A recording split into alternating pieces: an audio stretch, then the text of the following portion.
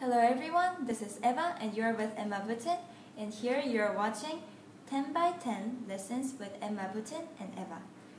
So on chapter 1, we covered that it is important for startups to choose their one clear message, either utility or emotional.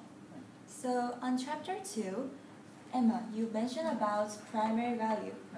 So product's primary value, what is it? Well, the product's primary value, it's the one thing that the product is promising to its users that it will do all the way through. If you remember, in the first lesson, we discussed that the product's message has to be one clear message, either utility or emotional. Why? Because it's just easier to get the user's attention when it's one clear message. The product's primary value is the continuation of that. We as users, we need to know what it is that a product does and what it is that a product promises us that it will do. Okay, so once you promise your user one clear thing and you continue all the way through, this is your primary value of the product. And let me give you a few examples. Waze, the company that was bought by Google, promised us a free GPS. It was always a free GPS. Along the way, it added features, and maps it to you could map out, and you spoke to other drivers, but it was always a free GPS. That was their first promise. Another example is Fiverr. It is a website that started off as a marketplace for $5. Buy and trade anything for $5, mainly services. Today, Fiverr does $5, $10, $20, even $100. But it started off as the first promise, everything for $5. Another great example is actually Pinterest. It's the hugest picture aggregator now in the world, and they started off with a little button called Pin. You can pin any picture that you see on the internet, and then you add it on to a total aggregate mechanism of pictures. Today, it's a browsing system. You organize things, you browse through things, you see lots of pictures, but the original promise of pinning any small picture or large that you see over the internet remained still here. Another example, Get Taxi. Get Taxi said we always want to see when the taxi is coming over so we can see the time of arrival.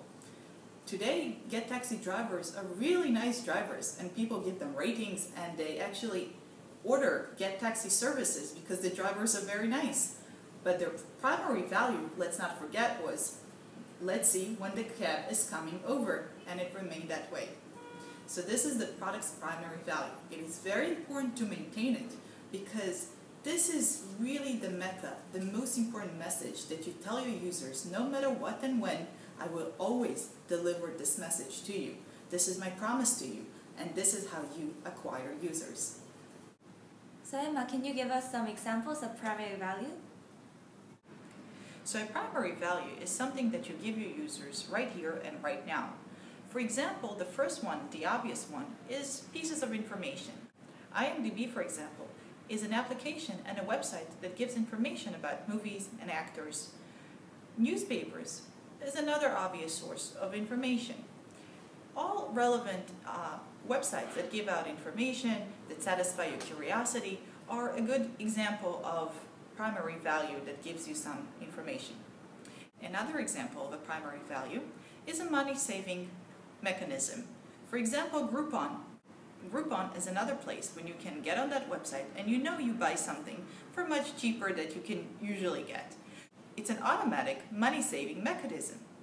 Another example is BillGuard. BillGuard tells you if you registered your credit card, I will be able to tell you where fraudulent transactions take place. So this is an automatic promise of I will tell you how to save money on fraudulent transactions.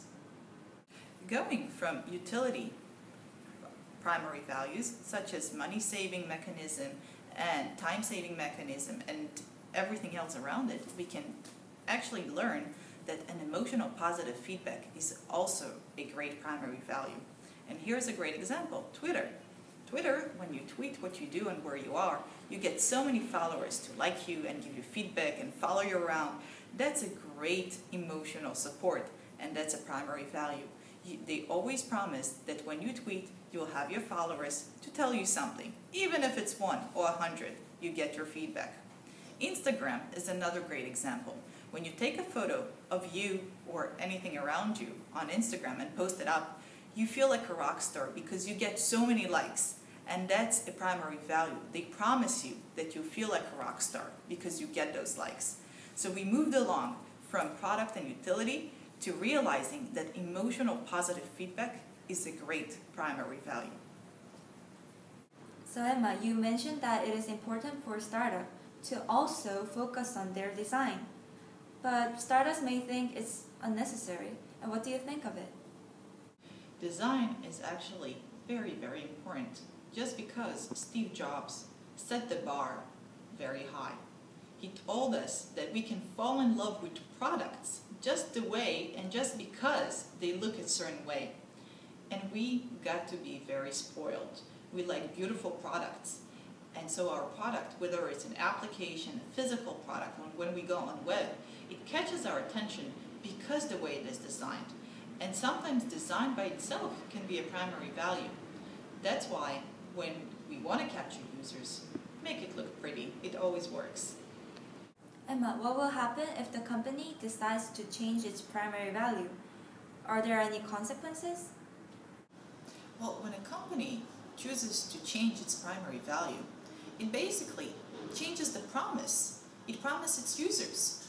And when you change the promise that you promise your users, you actually now have to get a new set of users. And here's an example. If Waze, a free GPS, would tell you now that it's no longer a free GPS, then they would need to acquire new users that would want to pay for it. Same thing would go with Twitter. If Twitter said it's no longer 140 notes, but you actually can use other things in there, then the users would need to acquire to a new product. So essentially, when you're changing your primary value, you're changing your product. And all the ramifications of developing a new product apply. That means getting new users, acquiring new users, and delivering a new set of rules to a new audience. So we have questions from Korean viewer. So we have question from Hyun-Sub Lee from Must Idea. He wants to realize his idea of an architectural design application, especially in finishing material, and wanted your advice. So here's the question. Because architecture can be applied to not only domestic market, but also global market, we may expand to global market. I wonder if there is a similar service in Israel, and I'd love to hear more about it. And I wonder how we can conduct marketing and facilitate our business through Israel VC. Also, I want to have your feedback about how we can improve our idea. What would you advise? Mr. Lee, thank you for your question. It actually is a three-part answer. The first one, as I understand, from your application, customers need to take a picture and then apply to their design, and then they compare. This is a two-part message, and in order for us to understand the application very fast and that you can market it globally, I suggest that you put one phrase into it, such as, it is the best design ever, it is the best prices ever. Make me understand in one clear message what it is that your product does best. When you understand that one message, it is much easier to market it globally on the internet, because then the word would spread much faster. This is one thing. So in Israel, I'm sure that there are other products available, but your product can compare not only in Israel, but all over the world. And I suggest you do that. And the third part answer to your question about Israeli VCs. Israeli VCs invest mostly in localized companies, such as American VCs would want to invest in companies that they can cater to next to them locally. And sometimes VCs do have an outside branch, and you can take a look at those VCs that are next to you, whether they're Israeli or an American, but that they have a local branch. And this is because they want to help you, they want to invest in you, they want to be on your board, and they want you to be closely located so they can not only give you money, but assist you in future matters, also with opening some doors. Emma, thank you for your explanation. So what will be our next session be? The next session is about how we all became rock stars and how we got emotionally attached to our computer screen. You're more than welcome to post questions here on this Facebook page, and I will be happy to answer them in our next session. Great. So hopefully we'll see you next week. Bye bye.